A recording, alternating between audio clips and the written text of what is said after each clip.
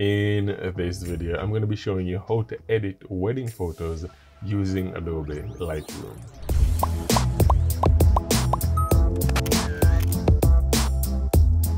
Welcome back to the channel. My name is TJam, and in today's video we're going to be editing some photos using Adobe Lightroom, as I just mentioned, and those photos are going to be wedding photos. And I didn't take these photos personally myself. I got them from Envato Elements, and it's a pretty cool set of a bride and groom, and it's about 5 or so photos. And Envato Elements is the sponsor of this video, but we'll talk a little bit more about them later on.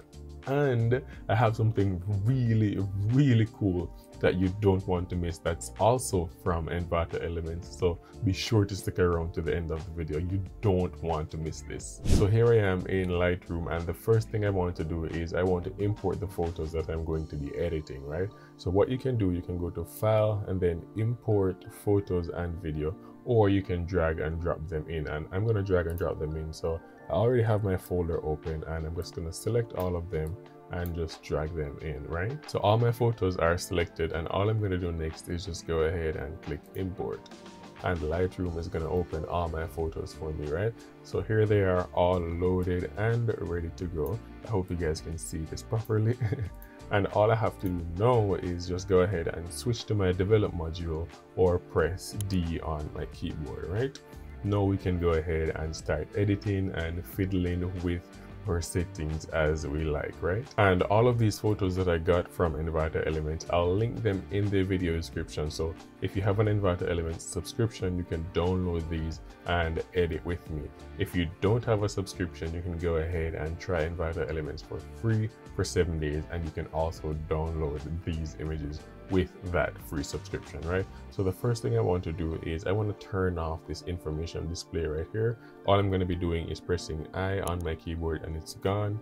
And let's just cycle through the photos and see what we have. So we have this nice little garden, you know, / courtyard image here. We have another one here of them on the lush green lawn. We have an up close or medium shot of the bride and the groom interacting. We have the same, well, more of a posed shot in the courtyard, you know, with the brick wall behind them, the building, possibly the chapel or the reception venue.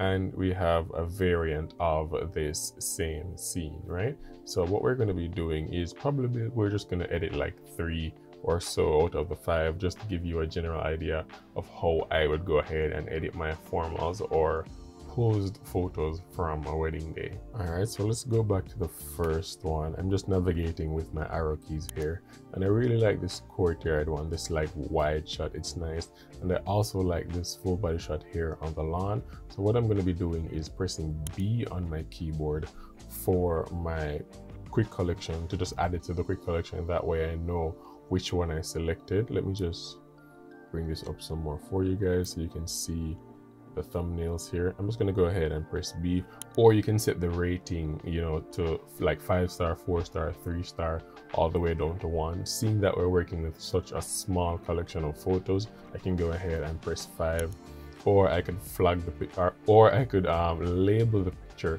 with a color label. That way when I look down here in my my row of photos here, right, I can see from these thumbnails the one that's selected, the ones that I like, right? So I have this one marked with red. Let me go ahead and mark this other one with red here, you know, by pressing the red here, also setting it to 5-star, also adding it to the quick collection by pressing B. And I also like one of these. I just need to decide which one it is.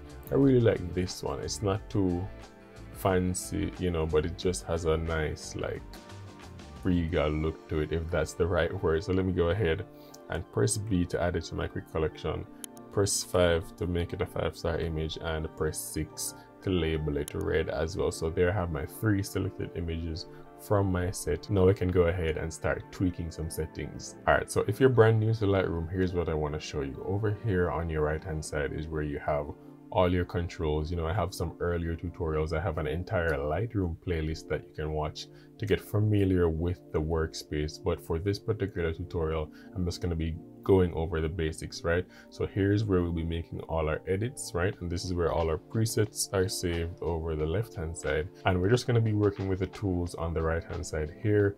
in our basic tab, right? So what you can do first is you have the temperature sliders, or under your white balance controls, you can turn your temperature all the way to the cool side or all the way to the warm side, right? Let's go back to 0 by double clicking right here. And all I'm going to be doing is just bumping up the temperature a little bit to the warmer side, or maybe I should go to the negative, right? That looks pretty cool. The tint looks fine to me. Maybe let's just add like 3 plus 3, right? Or maybe plus 5, that's fine, right? And then the exposure looks fine. Maybe I want to add some contrast, right? You see what's happening when I move the slider all the way to plus 100. Now let's see what's happening when I go all the way to minus 100, right? It's really washed out. Let's double click to 0 it out, and let's just add back a little bit of contrast, about plus 20 up there about. And then let's take off some of the highlights so we can get back some of this area here on the dress. Let me try and shrink this back down so the image fills the screen. And then I can just remove the highlights as I was saying there, right? And pay attention to what's happening to her dress. See, you can see the veil right here. You can see the veil and the dress. Let's go back to 0 with the highlights, and then when I go all the way to minus 100, you see what's happening, right? We get back all of that detail. That's pretty cool. And it's also a testament to the photo. This photo was taken with a Canon 5D Mark IV. By pressing I on my keyboard, I can see the information. It was taken with a Canon 5D Mark IV 85mm 1.2 lens. That's a pretty awesome lens, trust me, no joke. But let's get back to the highlights here, and if I were to go back to 0, let's just do like a minus 40, about there. That's pretty cool, right? We don't want it all the way grayed out or washed out. We just want to be able to see the details. You want to be able to see all the details in your whites and your blacks, or as much detail as possible. You don't want it to look like this where it's all like blown out, right? Especially if there are details on the dress as cool as they are right here. You want to be able to see those, right? All right, let's go back out, and the next thing I want to do is probably just add a little bit of black, just a little bit, right? And then clarity, maybe like a plus 9 or plus 10, nothing too crazy. Let's go ahead and hit the Y on our keyboard to check out our before and after. Y, and this is where we were, right? And this is where we are now, right? Let's continue. We aren't quite done yet, and then let's go down to saturation and just bump it up like by plus 10, because we're going to go down to our color mixer or HSL, you know, and we're going to improve on some of the individual colors, you know, like the greens in the trees, the green and the yellows, the red in the brick wall behind them, just a little bit to see what we have control over, right? So let's go ahead and touch the greens. I'm under my saturation tab, under my HSL controls here, and I'm just going to move the greens all the way over to minus 100, and you see what's happening there, right? See there, that's where we were. This is minus 100, right? Now let me go to about plus 50 there about. Let's bump the yellows and see what happens. The yellows is also affecting their skin tone and their hair, well, her hair, because they're more Caucasian, right? So let's not do too much yellow. Matter of fact, I'm just going to leave it as is. Let me see what the orange does. The orange is completely affecting their skin tone. See that? So we definitely don't want to touch the orange. We can just add a little bit of saturation into the yellow, just a little bit, right? Let's see if we have any aquas in the trees behind them. Yes, we have a little bit right here. Pay attention to what's happening here. Let me go back to 0. See that? There's a little bit of aquas in there. Let's just do about 30. That's fine. Nothing too crazy. Let's go on the bouquet and see what happens when we do some blues. See that? But the blue is also affecting the blue of the suit, right? 0 it out. See that? So maybe we'll just do a little bit of blues. Let me see. Maybe just a little bit, right? And it gets even cooler here. You can go to the hue tab under HSL, just the same, and then you can find your same colors that you just tweak. I just tweaked the green for the trees, and then I can go all the way over to the negative side, and you see the green is becoming more of a yellow kind of autumn fall looking leaves, right? So let's do about minus 70 thereabout. That looks good. I really like this so far. Let's do the yellows and see what we got. right? This also looks good. So let's do -70 on the greens and about -20 on the yellows. Not too crazy. I'm just showing you how to get as creative as possible here with your wedding photography. Now, what I want to do next is see the before and after. So to do that, I'm going to press Y on my keyboard, and here we are.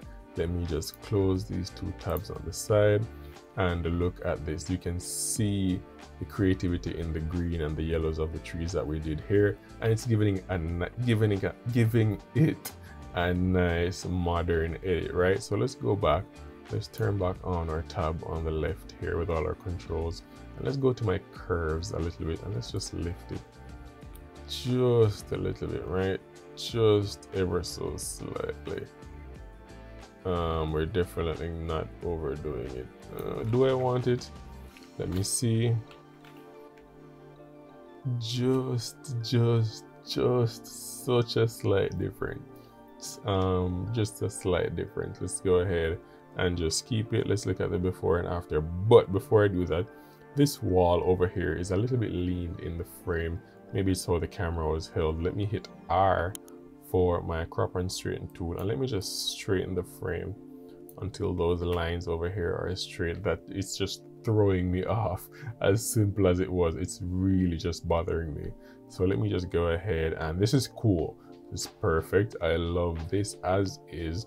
Let's do Y for before and after, and here we are. And then let me see what I got here. So this is the after, this is our before, right? And you can see, you can literally see the difference here, right?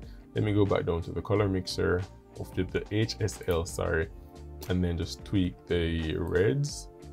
The reds aren't doing much more than lipstick a little bit, so it's fine. I mean, we can get much more creative than this, but I just wanted to give you the general idea of the power that you have here with editing your wedding photos. Now, if I were to move on to one of my other selected photos, all I could do here is just go ahead and copy all of the changes that we made here except the crop and straighten, because obviously every photo is not going to be the same, you know, as it's aligned. They're all not going to be aligned the same. So let me copy the general settings here, which are, we were under our basic tab, we were under the tone curve, we were under the HSL. So let's go ahead and just keep those as is with the Lightroom default settings, and then let me go ahead and hit copy, right? Now what I can do next is I can go ahead and just find the other image, the next image in my selection, and just paste this onto that. And I wouldn't have to slide the sliders anymore like I just did. It will all just be automatically added for me. Now let me go ahead and hit paste, and look at that. This is the same tone and look as the photo that we just edited. Let's go to it.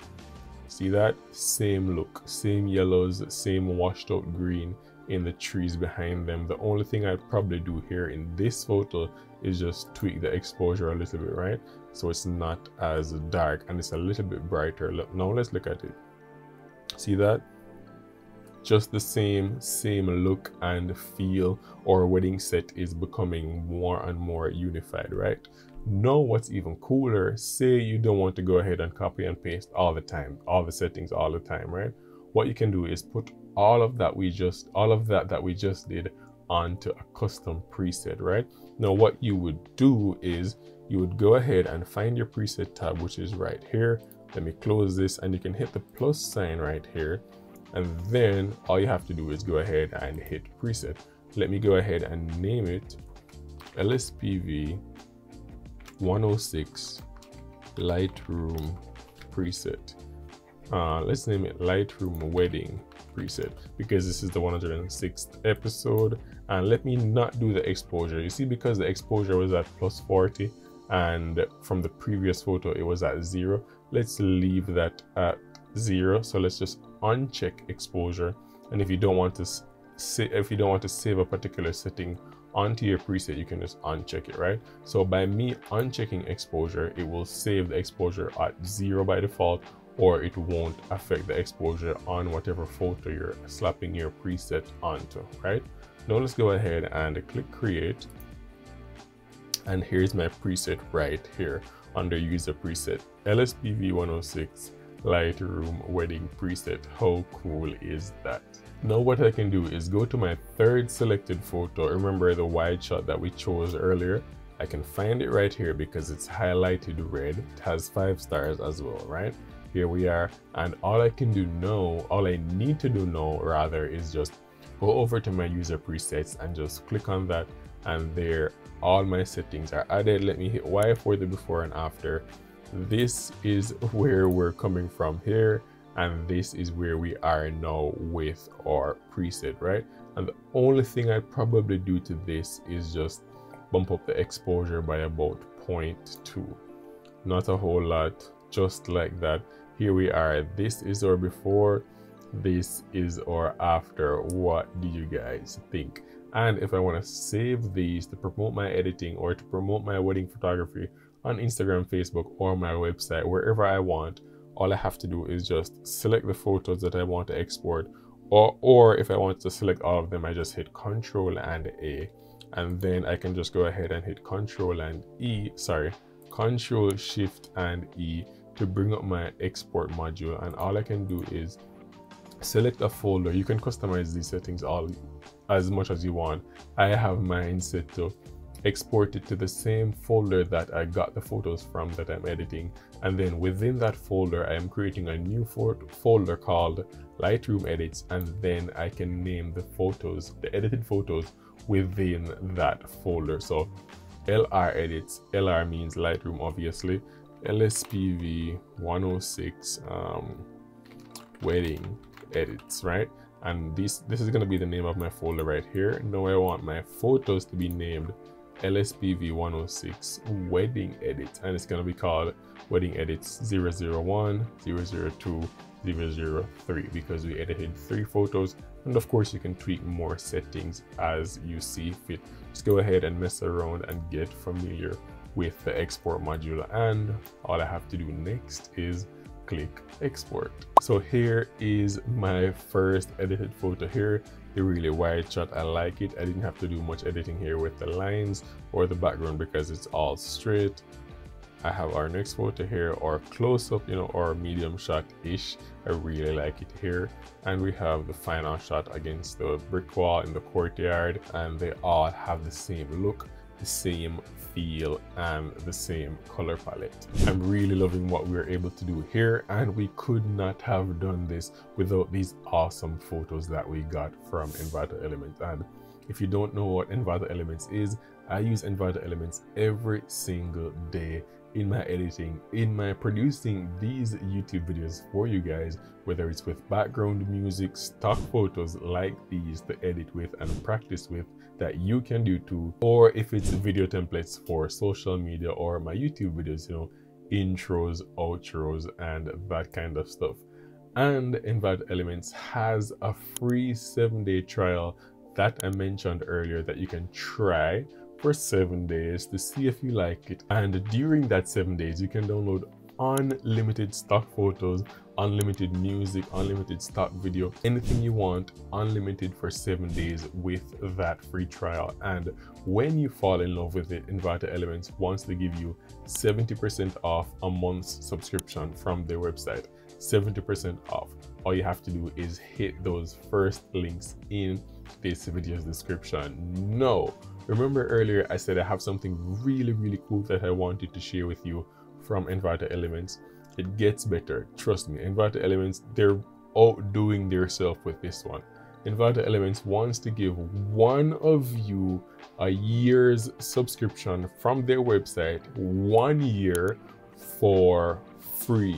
Yes, for free. This is no joke. You guys have heard me talk about Envato Elements time and time again. They've been one of the biggest supporters here of my YouTube channel that has enabled me to bring you guys these awesome tutorials. And to think that they want to give one of you guys a subscription from their website for free for 1 year is just beyond humbling when I think about it.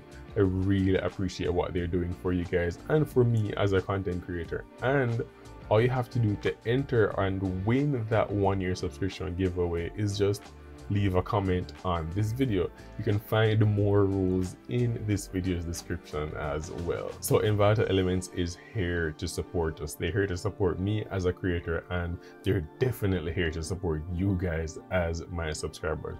We're all in this together. And Envato Elements even has a tutorial channel of their own. All of the assets that you can download from their websites, they have tutorials for a lot of those same assets. All you have to do if you want to go ahead and do a free course, yes, they have free courses here on YouTube. I'm talking hours of training here on YouTube for free. All you have to do is check out their Envato Tuts Plus channel, Envato Tuts, that's their tutorial channel. It will be linked in this video's description as well. So here's a quick recap so you don't miss anything.